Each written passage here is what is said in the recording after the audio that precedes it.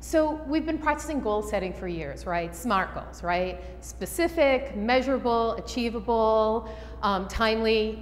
Most people put in realistic, but A, I don't believe in realistic, and B, I'm from Boston, so I don't have to use my O's, so forget the realistic part. But no, seriously, we talk about SMART goals, right? But that's how you set goals, make them specific, measurable, achievable, and timely. But once you've got a goal set, do you have a template to put over it to make sure it's going to happen? Because most of us set goals, admit it, most of us set goals, and yet we don't actually achieve them. So what I've come up with is I've come up with a template to put on top of your goals to make sure they happen. And the other thing is we don't share our goals with people, because when you tell people what your goal is, we don't want to share it because they'll tell us we're insane.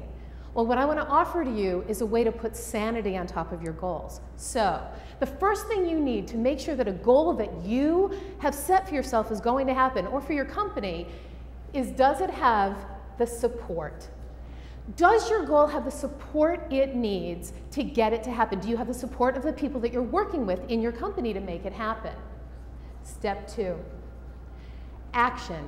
Do you know the next action you're going to take? So many of us, we set our goals, and when we go, well, I don't know how to do that, you don't have to know how to do the whole thing. You only have to know what is the next action you're going to take.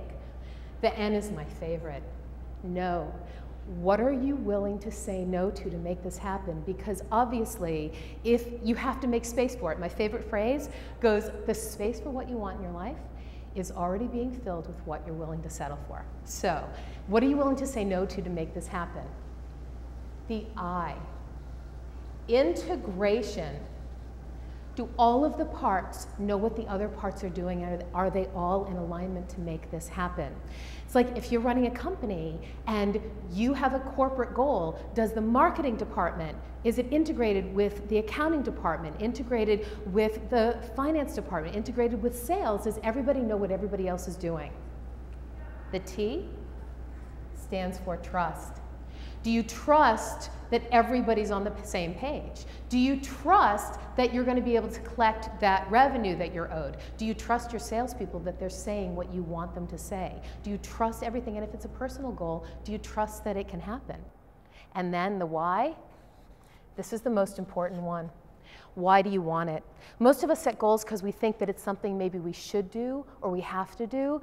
You have to have a compelling why behind your goal. So, set SMART goals for yourself, and then once you've set the goal, I invite you to take the SANITY template, put it on top of the goal, and if any of these pieces are missing, trust me, the goal won't happen. But if you get all of these things in alignment, I have never seen this fail. Questions?